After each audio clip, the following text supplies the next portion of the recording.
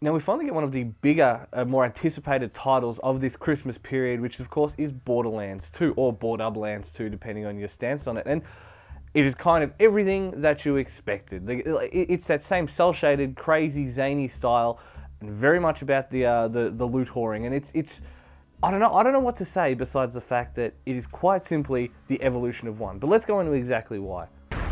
Show 'em up, honey!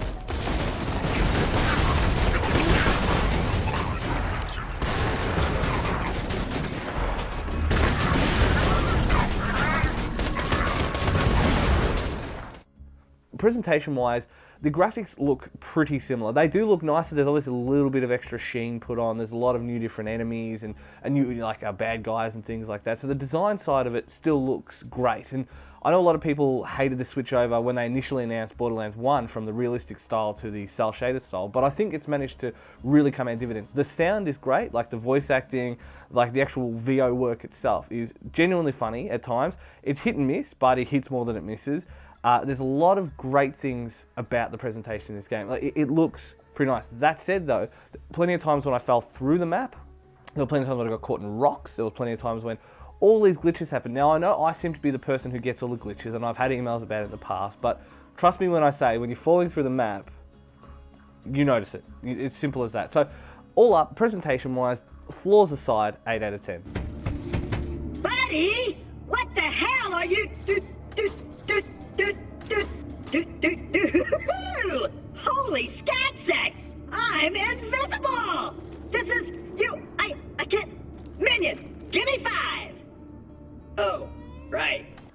Moving on to the gameplay now, and did you like Borderlands 1? Well, chances are you're going to like Borderlands 2 because it's effectively the same mechanics. It is first-person looting. Let's face it. You go around, you're shooting guns, you're fighting the newest ones, you're fighting the best ones that you can. You're changing all the time. You're spending as much time in menus as you are in like actually fighting, which is the sign of any good loot whoring game. And basically, the best thing about it is the fact that you can go co-op. Like, it's a great game single player, but the co-op is really where this game is made. If you're playing it by yourself, yeah, it's a fun game. Yeah, it's great to go pick up these guns and all that kind of stuff. But the game like changes itself depending on how many people you have in game. So if you have 4 people in, it's harder. You have to work better as a team. You have to like complement each other's skills in a really, really big way that you probably didn't have to when you were playing by yourself. But that said, it's not essential that you play with 4 people. You can have 2, you can have 1. It's just a better experience the more people you have on board. So gameplay on this one, again, 8 out of 10.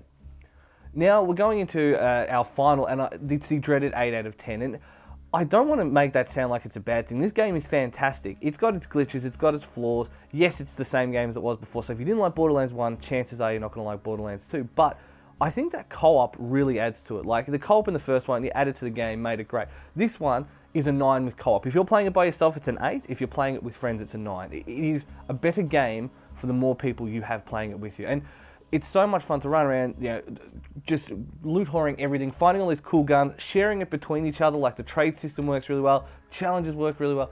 Everything about it just screams co-op buddies. But for now, I'm off to go find myself another fancy new sniper rifle.